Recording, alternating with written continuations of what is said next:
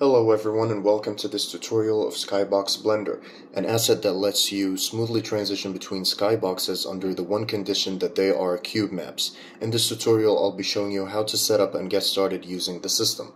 As you can see in my scene right here, I've made this island with one skybox, fixed skybox that doesn't transition or do anything. So let's change this.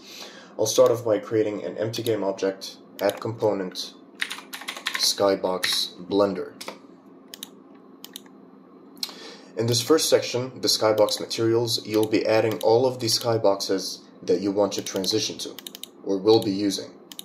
So I'll add all of the skyboxes here. So I'll lock the inspector. Remember that the materials of the skyboxes need to be cube maps.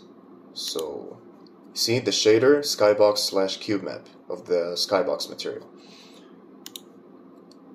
So I'll be adding the two other skyboxes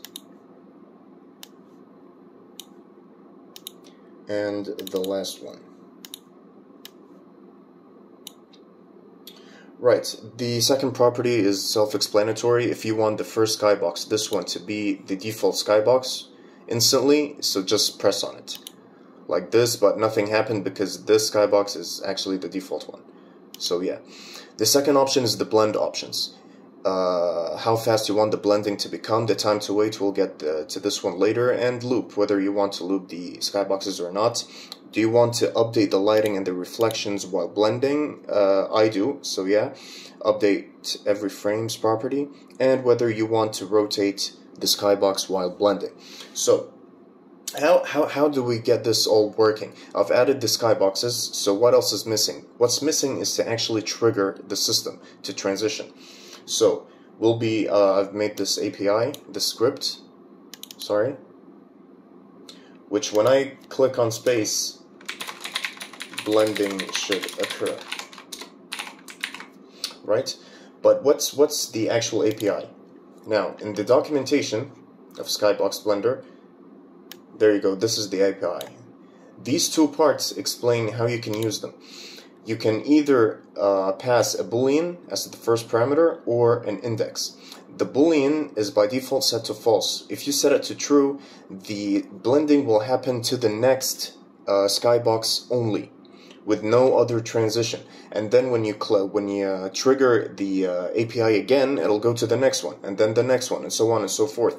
But by default, it's false. So if you simply call blend like this, so for instance, skybox.blend, what will happen is the skyboxes will transition from this one to the second to the third automatically. So let me show you.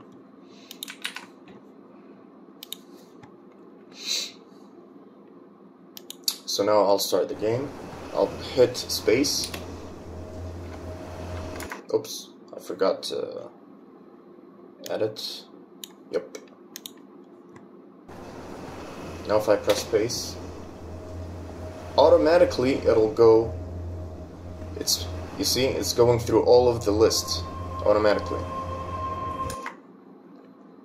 So yeah, the time to wait is how many seconds you want to wait between each transition. So for example, if I set it to 2, click again, it'll wait 2 seconds, and then, you see? So yeah, so what if we want a single transition? We don't want the system to automatically go through all of the list. We want a single transition. So we'll simply call blend and pass in true. Now when I click space, only a single transition will happen. You see, it stops, nothing else. To go to the next skybox, we need to call it again. So if I call it again, then it'll transition. Plain and simple. Right. There's also the second part of the API, which is instead of inserting a boolean, we can insert an index. What type, which index of the skybox you want to jump to. So for example, let's say I want to reach this last one. Let me do this. I want to reach the last one, which is night. So I can simply go 1. So 0, 1, element 1. Sorry, I said I wanted to go to the night one, which is 2. 0, 1, 2, yeah. So now it'll jump from the main one to this one, to the last one. You see? Now, both parts of the APIs have a second parameter, which is rotation. It also takes, as you can see, it also takes a boolean, whether you want to enable rotation or not. So let's take a simple example. We'll use the same index, we'll pass in true. When you pass in true to the API, that means it'll be, which is rotation stuff, so it'll read from the rotation section in the inspector. So I want it to keep rotating. For example, rotation speed to be, let's say 10. And I want it to stop rotation on blend finish.